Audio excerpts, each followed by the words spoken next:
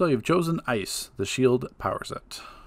So kind of giving a brief overview of Ice.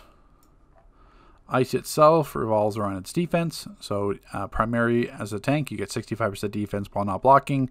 You don't have to worry about the perception or the PvP aspect of it. The main mechanic to Ice is the Ice armor.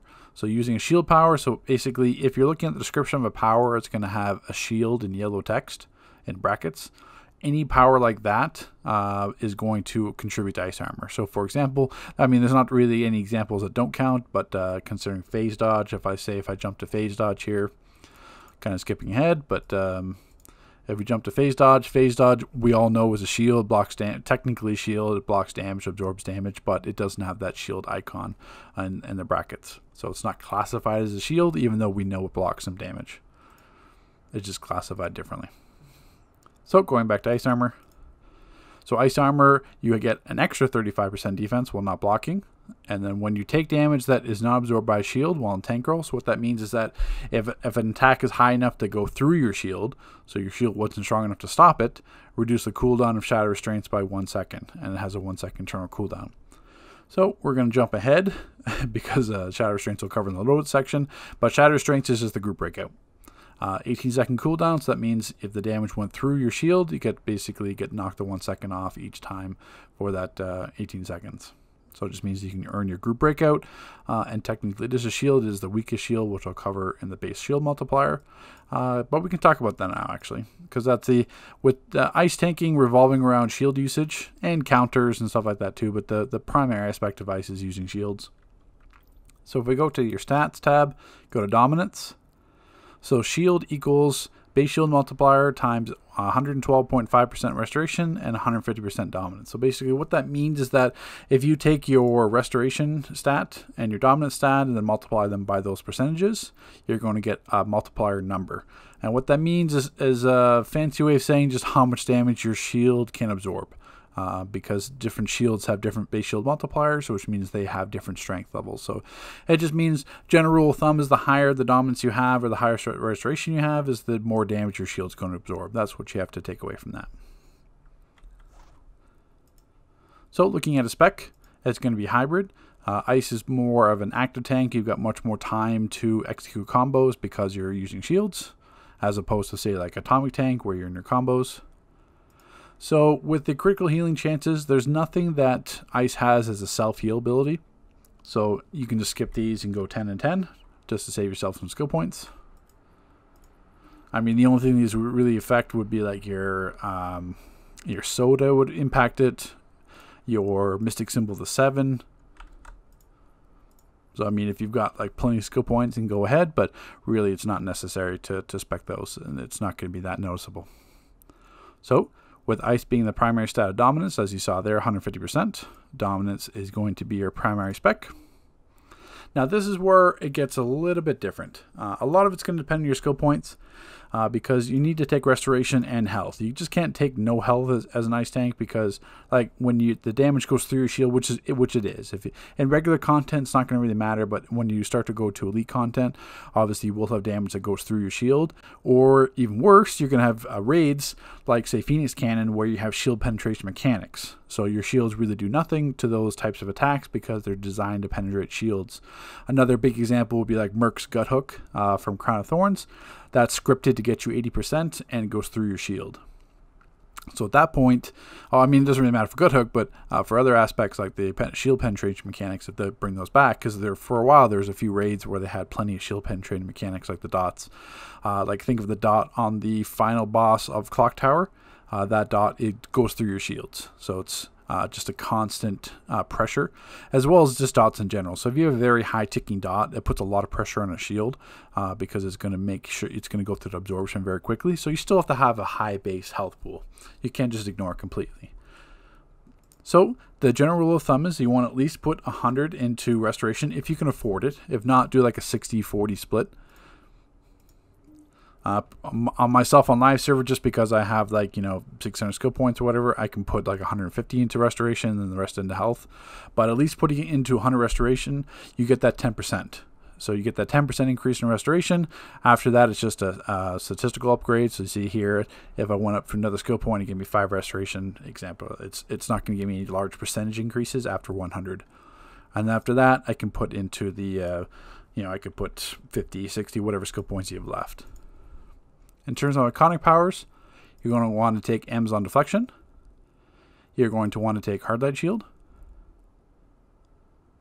And then technically, mesmerizing lasso is your option as well, because which I'll touch on, ice doesn't have a single target taunt pull. It's not a pull. It's still a single target taunt, but it doesn't act as a pull. So sometimes a pull is a preference if you have to separate an ad or separate a boss. So that's why I would always spec mesmerizing lasso as well as an ice tank.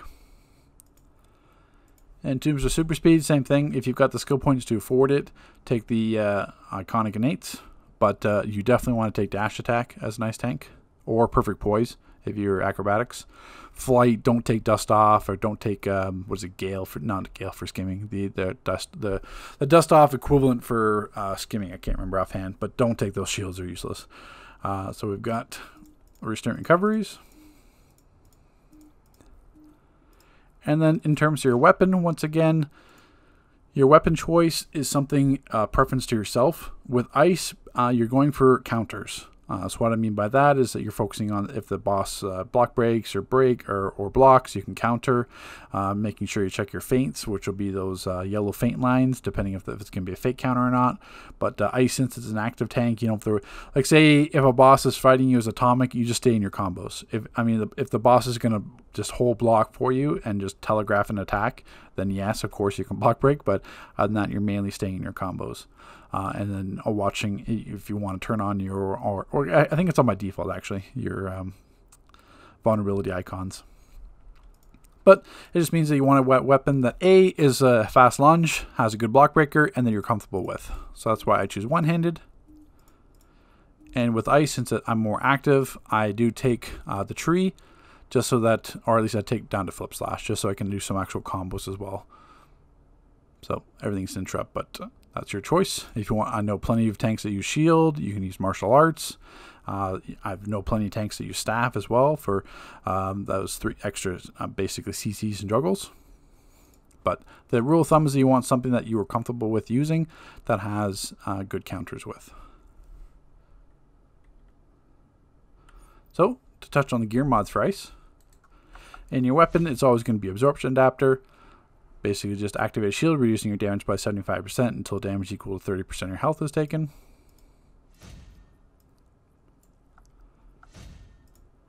Now for your helmet mod, this is going to be your preferences depending on what shield you run. Ice doesn't really have any tanking shield you want to run as a power set, so you're going to be using your movement mode ones. So if you want a shield, it's going to be dash attack or perfect poise. But you don't want to be using hibernation. You don't want to be using ice elemental. Sorry. And there it is, dash attack.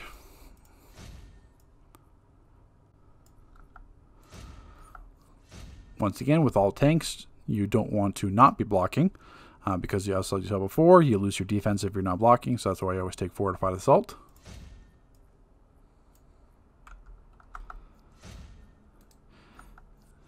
In your back mod, your strongest shield is going to be Winter Ward, which I'll cover when I do the base shield multiplier, so that's why you want to take this reduction. Shadow Restraints you already have with your ice armor, possible shield, the timing reduction, plus, it's not necessarily to have a group breakout that fast in your weakest shield. Reflection used to be the stronger shield. It's a 12-second cooldown, where Winter Ward's a lot higher, so you want to make sure you get Winter Ward in your back pocket as much as possible.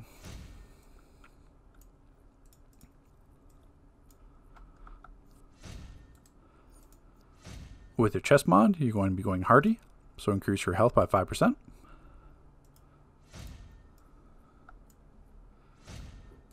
Leg mods don't scale at all. Bitter Winds you won't be using as a tank. Winter Tempest you won't be using as a tank. Technically you could use Frostland, but there's a better alternative move.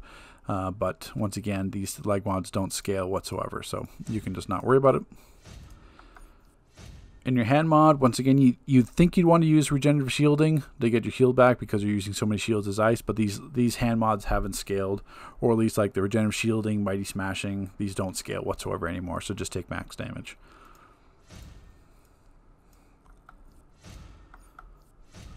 And your foot mod, once again, there are some situations that would call for explosive block, but if you have a lot of ads with explosive block, it's going to be detrimental to the DPS and just really annoying and chaotic. And especially since ice doesn't have like a pull like epicenter or backdraft, it's got a different type of pull. So if the ads are sent flying, it's a little bit awkward to get them all back. So in that case, you're taking Tumbling Mastery. Just make sure your dodge roll is not vulnerable to interrupt, as well as that extends your dodge length, basically. So you get to cover more ground.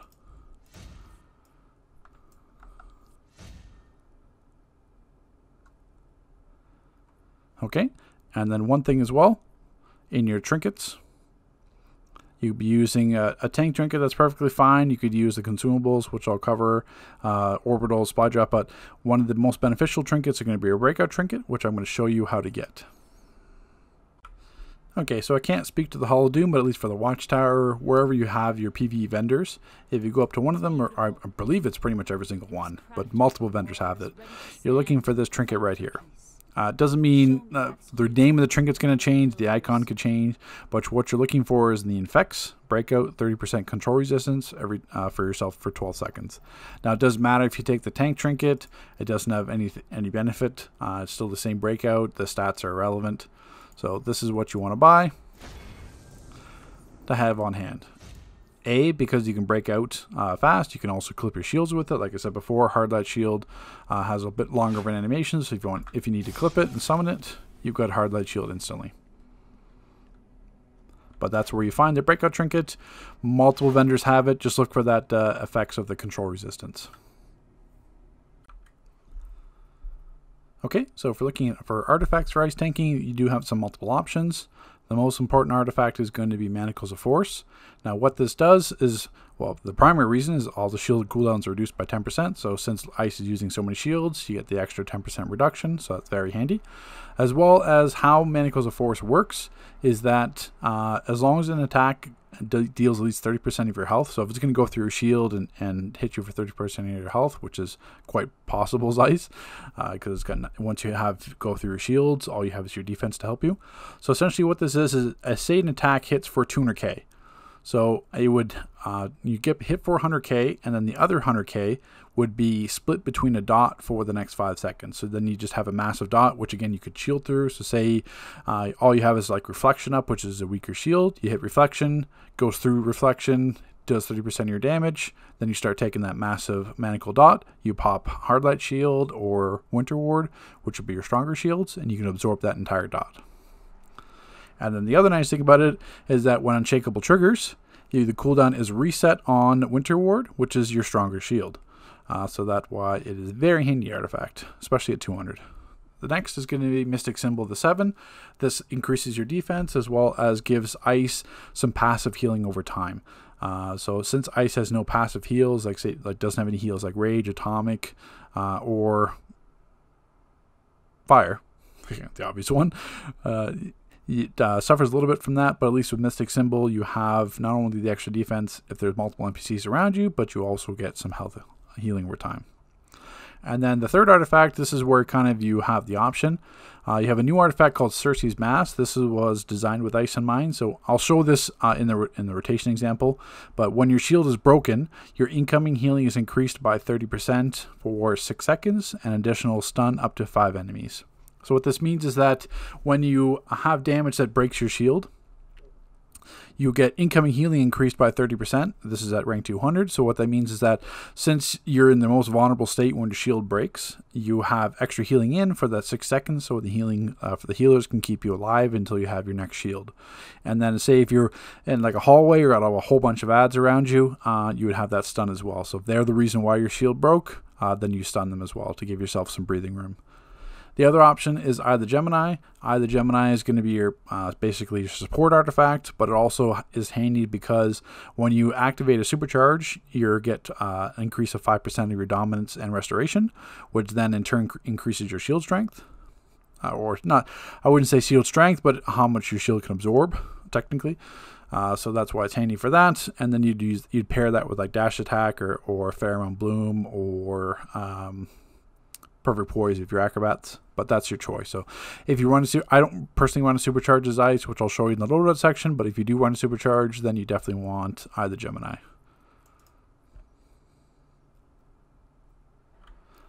So in terms of consumables that you'll be using, you're going to be using the bulldozer because dominance gives you the highest increase on your base shield multiplier, so 150% of your dominance. So then you want as much dominance as possible. So that's why you're not taking like a resto soda, a nutri, or an all natural.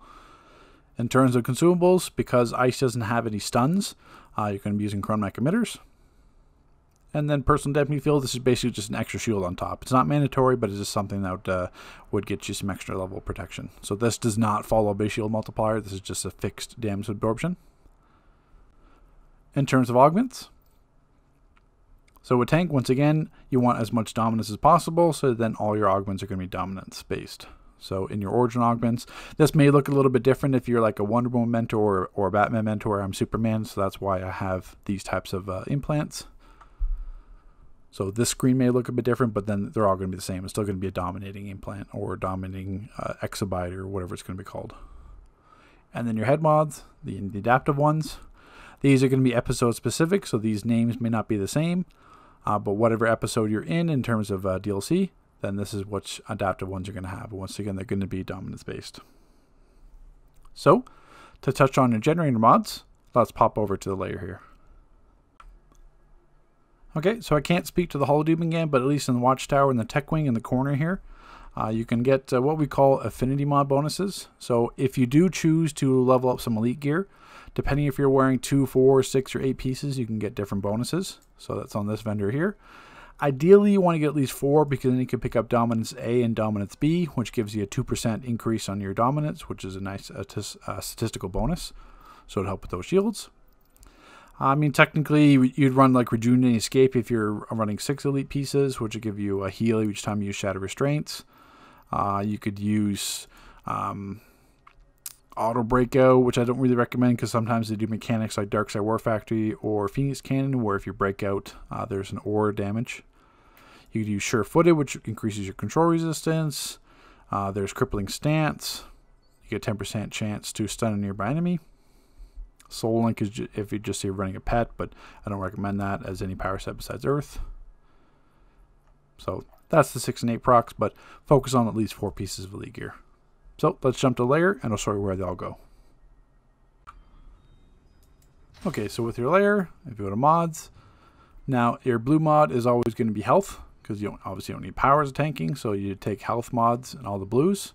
And your support ones, since dominance is going to be once again your biggest contributor to your base shield multiplier, you take dominance in your yellows. And then, like I said, dominance A and B in your affinities, and then your 6 and 8 proc don't even worry about. So that's how you do the generator mods.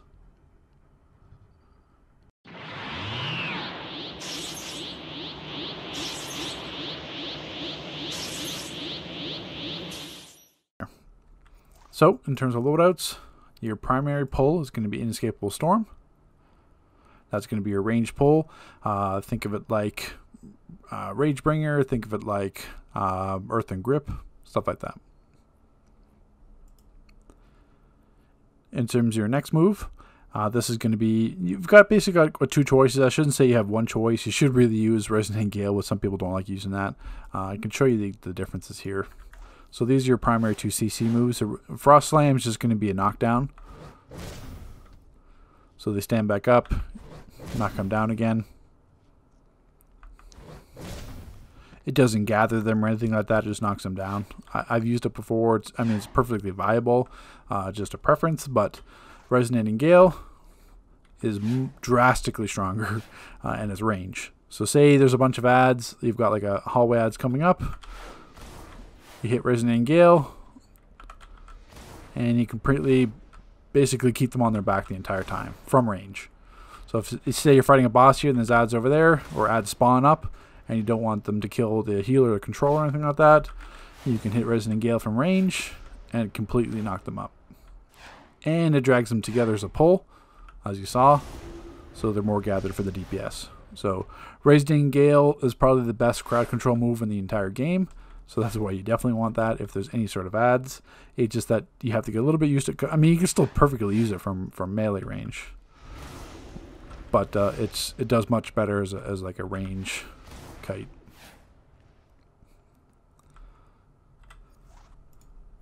So that's why I use Raising Gale. In terms of this, what I'll do is I'll put up on, because now we're touching on shields, I'm going to put up a cell dock here on the screen so you can see.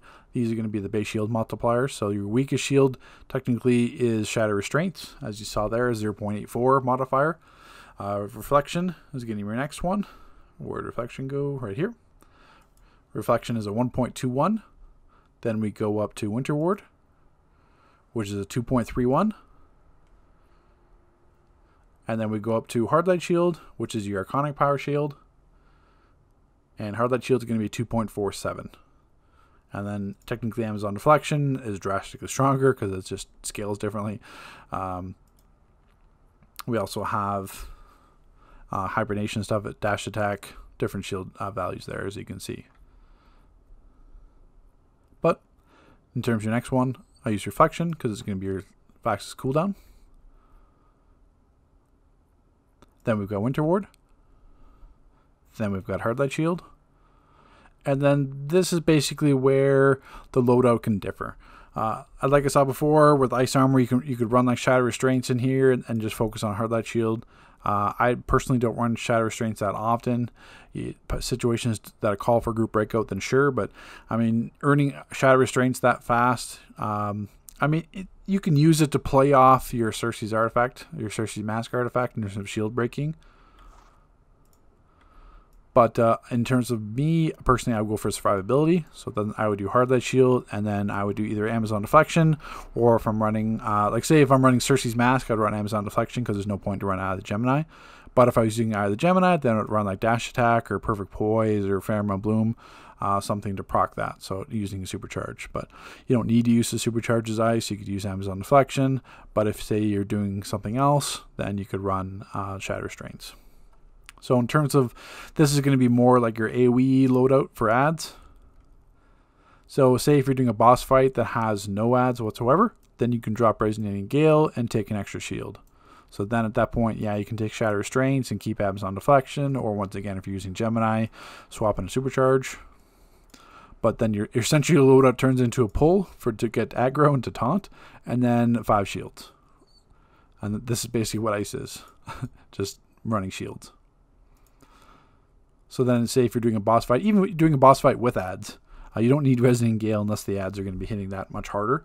Because you can, Inescapable Storm is still going to pull the ads together. You can still gather them with Inescapable Storm, and then basically just drop your Consumables. So say that's why ice does so well with Chromatic Emitters. So I can pull them in, and then stun them with the Chromatic Emitter. And just keep doing that. And then I have my 5 shields for the boss. So I can just gather them in, stun them until the DPS kill them, and then I have my shield rotation in between. So that's why even with a boss fight with ads, depending on how strong the ads are or how many are there, I wouldn't even run Resonating Gale for that. Now, there's some fights where the ads are overwhelming or they keep spawning, then yes, I would use Resonating Gale so I can taunt them from range and just kind of knock them down in terms before I can get them and gather them. But it's essentially your loadout and your rotation are going to be running the most shields as possible. So, now that you have a general idea of their loadout, let's jump in and show you some examples of the rotation. Okay, so to touch on kind of like an ad loadout first, or if you're doing like hallway, so if you find yourself a bunch of ads, you're just going to gather them up. I would clip a shield at the same time just so you have some kind of basic protection. And if you want to pull all these guys together, as they're going to be a bit scattered, then you can basically just keep hitting Resonating Gale, clipping that with a shield each time to bring it down. And then what I can do as well is to kind of show off Cersei's Mask artifact. So when it breaks, as you basically saw right there, that purple effect you see here, that's when my shield broke. So we can kind of run another one here. So basically when my shield breaks, I'm going to get a heal, even though they haven't done enough damage to heal me. Or I would be taking, I don't have any healing in anyway. But it does increase the Mystic 7 heals. But it breaks, although they're stunned. And the ones that aren't stunned, I can just keep knocking down with Resonating Gale. And then basically you're just sitting here, just rotating shields. That's all it is. So that's all, another stun. Or I can be hitting chromatic emitters. That's why chromatic emitters are really your best friend as an ice tank. Because now I have the stuns from the Circe's Mask artifact, and then I can have the stuns from the chromatic emitters. And like I said before, if there's an ad lunging it, you know, I can block the counter. This one I can just lost the lunge on that one. But same thing, gathered up, stunned, and that's all it is. Really, you're just rotating shields, and then until the DPS kills them. Obviously, these ads aren't going to do enough damage to me to break my shields consistently. There's the Circe's Mask proc again. And they can get immune to that, so I mean the Circe's Mask, it's not like OP or anything like that. It's just something extra, it's that extra level of stun, just to help ice tanking because we don't have any stuns. Because really they can't get immune to that. Chromatic emitters are much more consistent, but like I said, you got to craft them as a consumable. But it's a very important consumable to have as ice. And the same thing, if I don't want them to attack me, I can lunge them while they're doing their basically the Brock Breakers. That's all it is. Or I can be active, so I spec my combos. And I can start to do some weapon combos, etc. So, I mean, that's all it is. You're just gathering ads, either stunning them with Circe's Mask, knocking them down with Resonating Gale, knocking them down with Frost Slam, stunning them with Chromatic Emitters, but that's essentially all you're going to find with Ice as with ads. So, we'll jump over to Doomsday. All I'm going to do is take out Resonating Gale because it's not required. We can pop in Shatter Strengths, and then I've got my Amazon Deflection, because A, I don't even have Supercharge earned, and B, Supercharge isn't necessary. It just depends on your playstyle. But there's plenty of times tanking that I'm not going to use a Supercharge at all. So same thing, once you're going to taunt Doomsday, I don't have my shield armor up, so I'm losing that 35% damage. Sorry, not 35% damage, 35% defense. So that's why you want to always clip your taunt with a shield, just so that you have your shield armor active and you have defense mitigation active. So same thing, I can counter Doomsday because I've really got nothing else to do. Obviously Circe's Mask is not going to stun Doomsday. The same thing, I could kite around. You know, I'm stunned. Gives me time to counter him, but that's, I mean, essentially that's all it is. So that's why it's tricky to give real raid examples as ice. Like I can show you a raid of me being an ice tank or something like that, but it's hard to learn from that because it's all situational. So say I didn't have to eat that damage from Doomsday. I could have like Brock broken him. I could have dodge roll it. I could have countered him so that I'm not taking that damage. So then I didn't have to waste a shield on it. Or the healers could be good where I'm not taking enough damage through my shields. So I mean, it's all situational.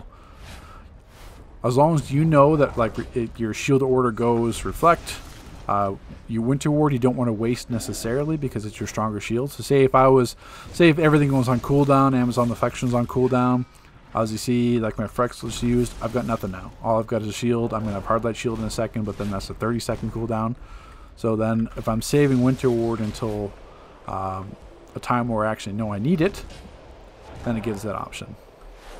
So another thing we're going to do is a strategy that I use with Amazon Deflection. That's why I always like to use it. So wait for that. So say for example, you know, I accidentally used 2 shields at once or needed to use multiple shields in a row. Now with Amazon Deflection, I can sit in Amazon Deflection, be perfectly fine. You can get knocked out of Amazon Deflection in terms of the CC, but it gave me that, because Amazon Deflection is so strong and it's a 30-second cooldown, I can sit in Amazon Deflection and gain that time. Let's take a soda here. So basically, I can use that to help reset the counters on my other shields. That's essentially where I'm getting at. So I like to use Amazon Deflection often, not only for the best level of protection, especially against bosses. It doesn't work best for ads, because ads can knock you out of it or stun you out of it. It's not a perfect power, but it allows me to basically buy a free, 4 or 5 seconds, because I'm not going to die. It's very, very rare, if even possible, in regular raids to die in Amazon Deflection is that strong a shield. I mean, you can die in some instances in Elite, because, technically you can get block broken out of it, so there's plenty of ways to die in Amazon Deflection, but in terms of just straight tanking damage, it's almost, it's second to only a few possibilities. So the advantage of that is that I can sit in Amazon Deflection, know I'm not going to die unless something happens. That's why I can take like a Breakout Trinket. That's why it's very handy as a Breakout.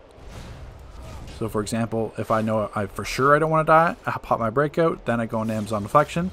I'm not going to get CC'd out of it. I can still get block broken, but I can't get CC'd out of it. And then it buys me a free, 4 or 5 seconds cool rotation reduction on my shields.